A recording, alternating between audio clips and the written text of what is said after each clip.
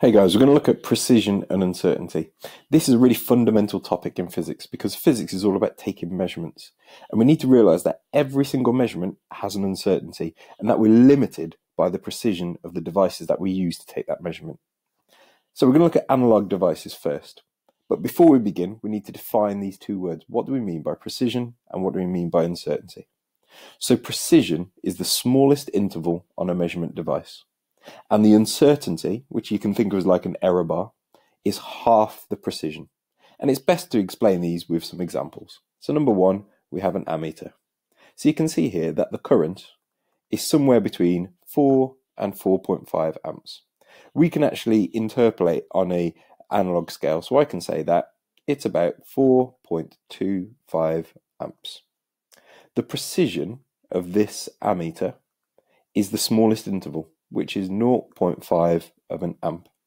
And the uncertainty is simply half of that precision, which is 0.25 amps. But we say it's plus or minus because our value could be a little bit more or it could be a little bit less. There is an uncertainty, there is an error around our measurement. So as physicists, we always record measurements with their associated uncertainty. And this is for a single measurement.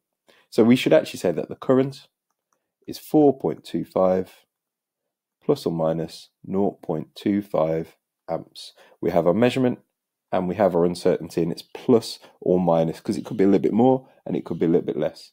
We're basically saying that our measurement is somewhere in that ballpark. We can't be precise to an infinite degree. So, secondly, let's look at a thermometer. You can see from this thermometer that the temperature is somewhere between 37 and 38. So I'm going to say that the temperature is 37.5 degrees Celsius. Again, I'm using the fact that I can go half the precision in terms of my reading when I'm taking measurements on an analog device. The precision of this device is plus or minus is just 1 degree Celsius, and the uncertainty is half of that precision. So it's plus or minus 0.5 degrees Celsius.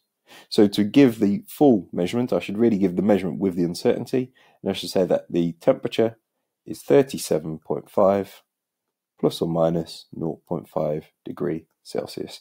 I have my measurement and I have my uncertainty. Thirdly, I'm going to look at the ruler, and this one is ever so slightly different, but we still use the same principles. So I'm using a ruler to measure this rod, and I can see that the length is about 13.5 centimeters. So what's the precision of this ruler? It's got a millimeter scale. So I'm going to say that the precision is 1 millimeter or 0.1 centimeters. Therefore, the uncertainty is the precision over 2, which is 0.05 of a centimeter. However, and this is where it differs ever so slightly, on a ruler, you're having to line up on the left and you're having to line up at the right. So you've almost got two sources of uncertainty.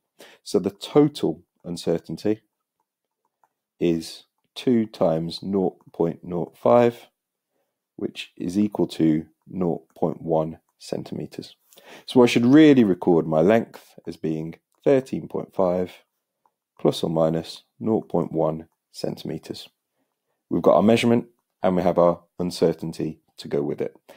It is ever so slightly different there because you're having to take those two measurements, one on the left and one on the right.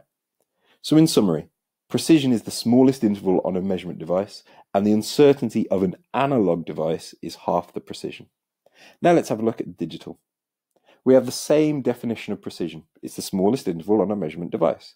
However, for a digital device, because we can't interpolate, we can't really see any more detail, we just have to use the uncertainty is equal to the precision for a digital device. So number one, let's look at a stopwatch. So the time here is saying it is 7.638 seconds. The precision, you can see here, is 0.001 of a second. And because it's a digital device, the uncertainty is equal to the precision, so it's plus or minus 0.001 seconds.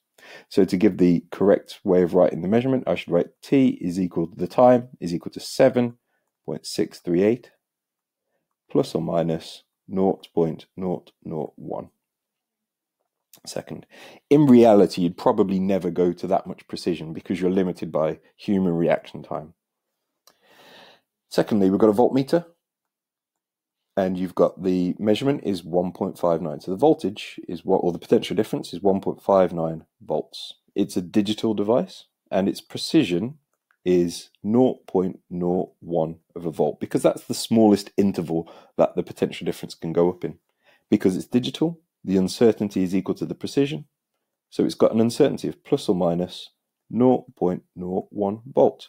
So we should really write voltage or potential difference is 1.59 plus or minus 0.01 volts. It's that simple.